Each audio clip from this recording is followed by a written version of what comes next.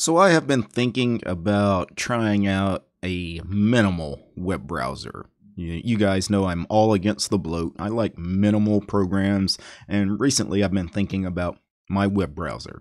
I have been a Firefox user since the beginning of Firefox, right? Since that project started, I have been a Firefox user, and before Firefox came into existence, I was a Netscape user going back, into the mid-90s.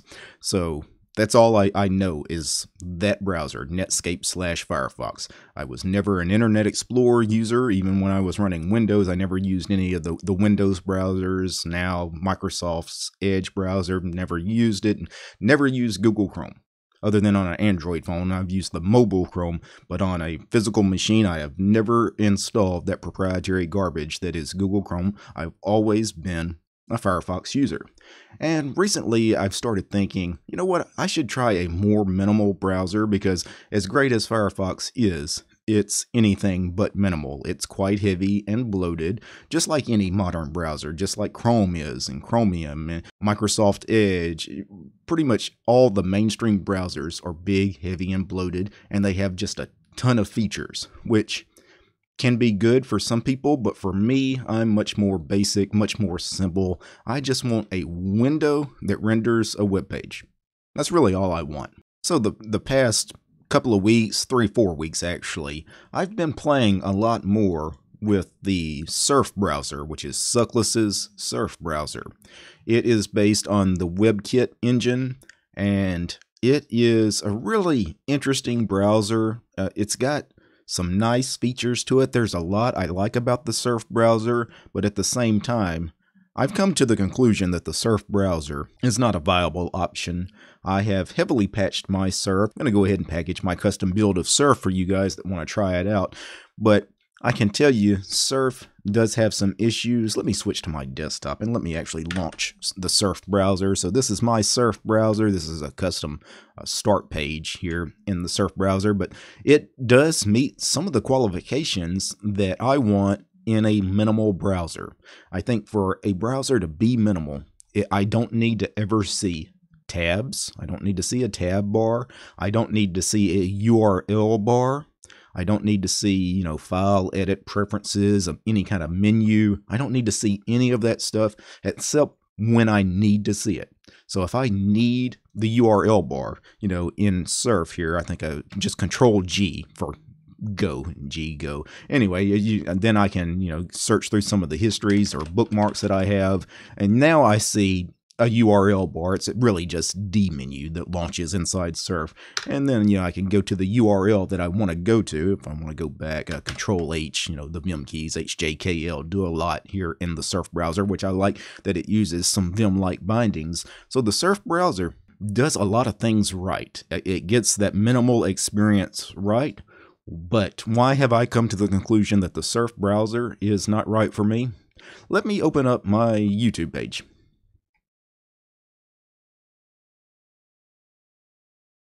And let's wait for the page to finish loading. I think the page is finally finished loading. Now that took a minute, right? That takes a long time. That is a very long time for a web page to launch, and that's not unusual. My YouTube page is not some special web page. I could have picked any other kind of modern heavy page that has a lot of graphics or a lot of JavaScript stuff going on, a lot of ads. If I wanted to, let's go to CNN.com, because it's a news site. It's going to have a ton of ads and multimedia and all kinds of other stuff loading on the page. That actually didn't load too slow. That was not as bad as the YouTube page loading, but it's still, that's not fast, right? And I'm not one of these web browser snobs where I'm timing how fast pages load in milliseconds or something, right? People will tell me, oh, Chrome is faster than Firefox, and Vivaldi is faster than this, and this is faster than that. And, most modern web browsers, I've never noticed a difference of speed because they're so close. If there's a difference, I don't think most users would really notice. But I'm telling you right now, the Surf browser is slow. That WebKit engine that it uses is terribly slow. It loads some pages, like it takes 5 times as long for some of these pages to load in Surf as it does in Firefox. And it's frustrating. It's not going to be a good experience. While I think the web browser gets a lot of things right, I really like some of what goes on with Surf, the speed is a problem. Also, performance is a problem. For some reason, the Surf browser uses a ton of CPU and RAM. It just does. Again, I think it's part of the problem with the WebKit engine that it uses. I also just think it's just a poorly built web browser. I think the suckless guys, because they try to do things the suckless philosophy with as few lines of code as possible and as minimal as possible, they've built this very nice minimal web browser, but in a lot of ways it's kind of broken. If you want a pleasant web viewing experience, the Surf browser, unfortunately, as much as I really want it to work, it's limited.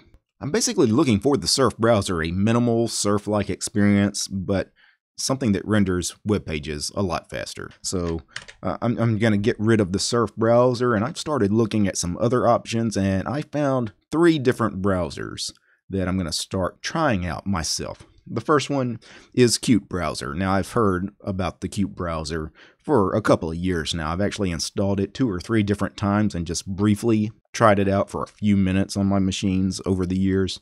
Never really tried it out long term, but it does seem like it meets a lot of the criteria that I want out of a browser. Let me launch the Qutebrowser here.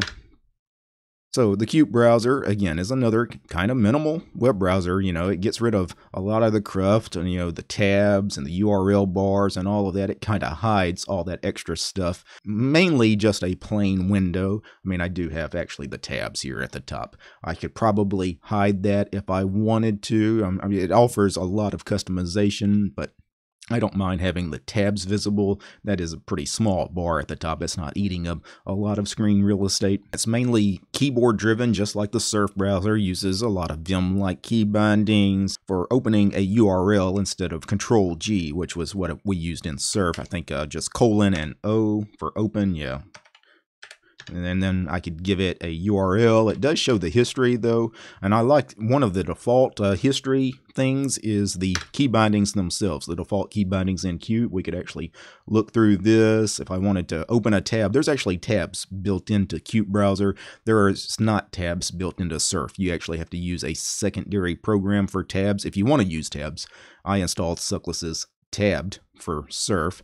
But we don't have to do that with Qt. Qt actually has tabs, I believe, if I look for some of the tab stuff. Looks like this key binding right here, G_C for tab clone. So G_C basically opens up a second tab, the same page that we were in a second tab. And from here, you know, I could navigate to another web page. Let's see how long my YouTube page takes to render in the Qutebrowser. You know what? That was quick. On a recent video, let me mute that. That was not bad. And that's surprising. That's very surprising because the Qutebrowser is very much like Surf in that it uses the WebKit engine. The same engine that the Surf browser uses, but it looks like it renders web pages a lot faster. Let me try again another kind of heavy page. Again, I'll travel to CNN's website just because I know it's got a lot of ads and a lot of images. You know, that loaded so much faster than the Surf browser. I would definitely prefer to use the Qutebrowser right now rather than Surf. I may start using the Qutebrowser. It may become my main browser of choice at some point. I don't know. I've got to experiment a little more with it. But I didn't just download the Qutebrowser to try out. I wanted to try a couple of different things, and another one I came across the other day was VimB. And this one I had never heard of. Now, Qutebrowser has been around for a little bit, and I've heard about the Qutebrowser. Somebody mentioned VimB the other day to me, and I was like, what the hell's VimB? Well, it's a Vim-like browser.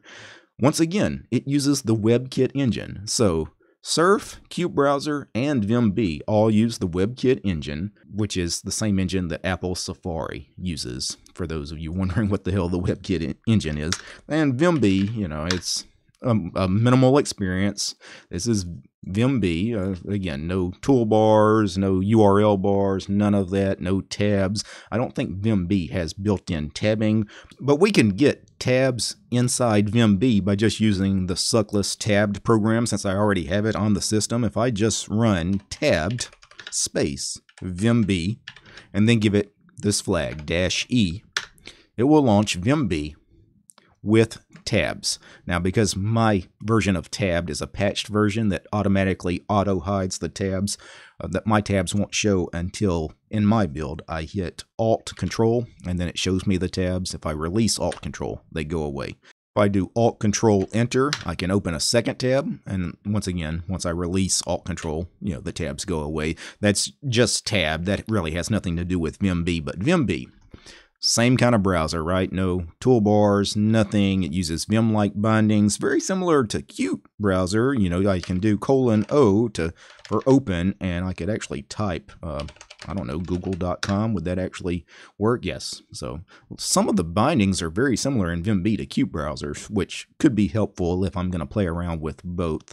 But I think it would be interesting, actually, for me to open, well, not in that, though. Let me get out of that search form and see, does it remember my history? Have I been to my YouTube page? It doesn't look like I've been to it, but let me type youtube.com/DistroTube.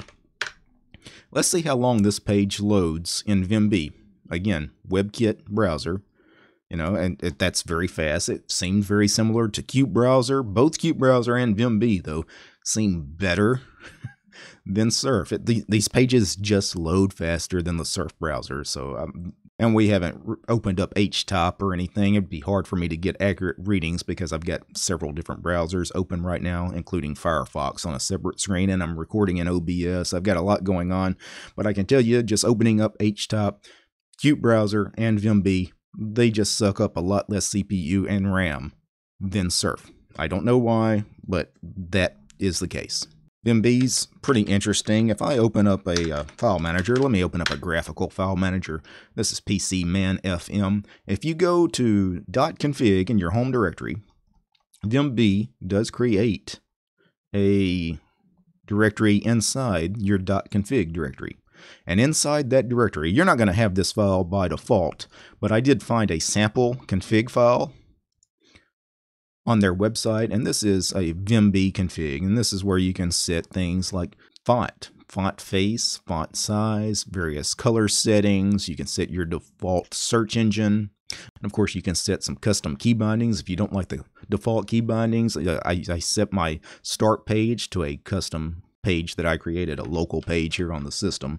So if I just launch VimB, I won't bother with the tabs. No, this is my start page, the same start page that was in Surf.